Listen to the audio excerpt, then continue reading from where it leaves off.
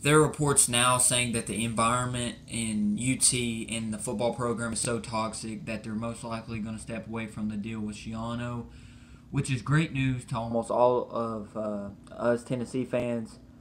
Uh, Hopefully, with them doing this, it'll teach them a lesson. Teach John Curry a lesson. Teach all those guys down at UT a lesson.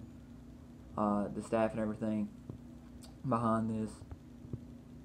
We're not just going to take some freaking a-hole, or we're not just going to take some crappy coach. We're not going to take anything. We're not going to take all this bull crap.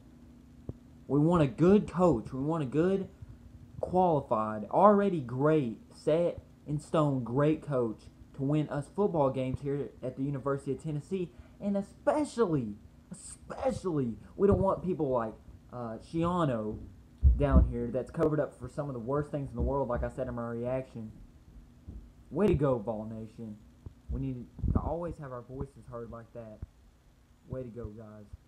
Hopefully now we'll actually get a good coach, if not a great coach. Guys, hopefully John Curry learned a lesson from this. Now, John Curry, go out and hire an actual great coach to win us some football games. Ball Nation, let's go, baby.